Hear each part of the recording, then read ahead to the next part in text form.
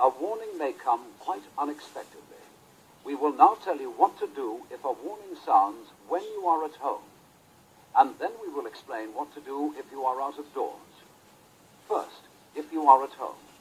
If attack is imminent, you will hear the attack sound like this.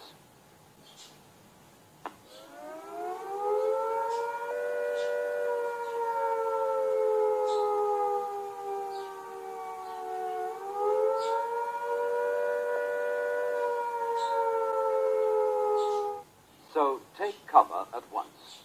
Send your young children to the fallout room, then go quickly and turn off the gas and the electricity at the mains. Close down stoves. Damp down fires. Shut windows. And draw curtains. Then go to your fallout room and stay there.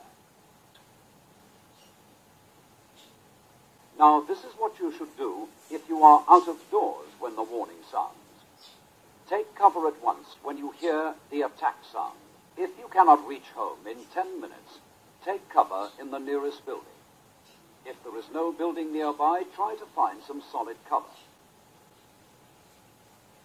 If there is no solid cover, lie flat in a ditch or a hole and cover your head, face and hands as fast as you can with some of your clothes. When the all clear sounds like this,